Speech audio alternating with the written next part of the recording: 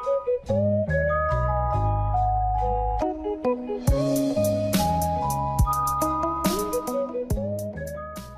is up guys, Tech James here. In this video we will be checking out a really cool VPK called MediaImporter. Basically what this VPK lets you do is install music directly to your official PS Vita's music app and your official PS Vita's videos app. This is really useful if you want to use that plugin where you can play music in the background. This is also useful if you want to add music and videos to your device without the need of QCMA. As you guys know, QCMA is a bit hit or miss. Sometimes it doesn't quite work. It is a bit annoying to get it working each time, but importing music and videos using this app is actually very simple. So I'm going to show you guys how to install it.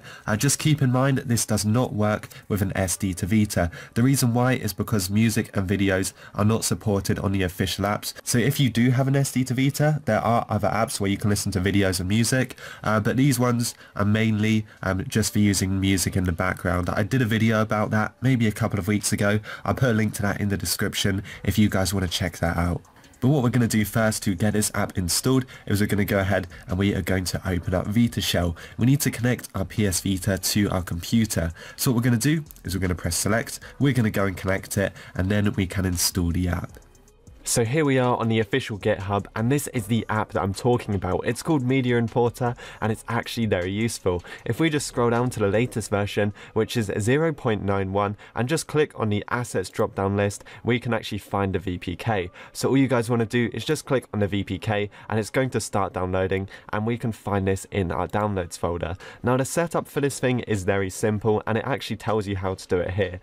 You just put your music in the music folder on the UXO, and you put your videos in the video folder on the UXO. So I'll be showing you guys how to do it anyway, but that's pretty much how simple it is to set up. Alright guys, so in my downloads folder I've got my music folder, and this has just got a couple of songs on which I want to add, and I've also got my video folder. I've just got some Adventure Time demo video just to show you guys how it works, and then of course we've got the VPK.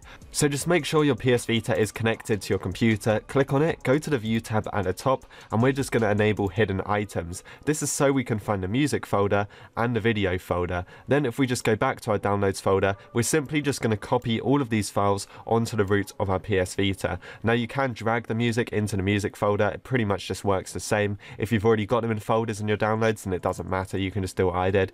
And then if we go into our music folder, so this one right here, we will find the MP3s in here, and also if we go into our video folder, we will find the videos in here. So what we're going to do is we're going to install MediaImporter.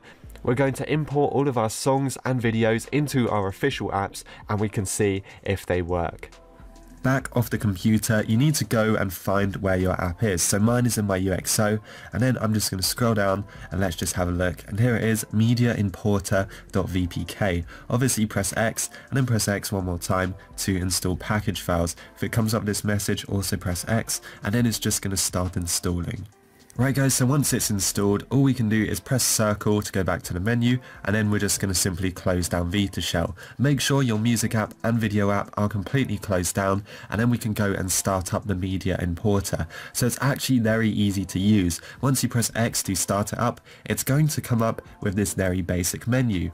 So it says press cross to update it. This means add in your music and videos. Press triangle to empty it, so this means delete them. Press circle to exit. So what we're going to do is we're going to press X. It's going to say updating. As you can see, it's added one video and it's added 3 tracks. And if you guys remember, that is the exact number of music and videos I had. So now what you want to do is press circle again to exit, and then you just want to close down the app.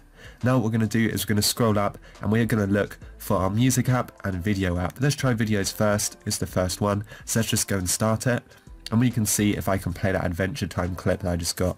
Let me just mute my audio. If you go into all, you might be able to find it on here. All you do is you press X on it, of course, or you can tap it as well, I believe, and then you can watch your own videos through the official app. This is incredibly easy to set up. Now it's exactly the same with music. If I just close out of this for now. So now let's test out the music app. All you would do is just go ahead and open it. When you open it, it might come up and refresh. Sometimes it does, sometimes it doesn't.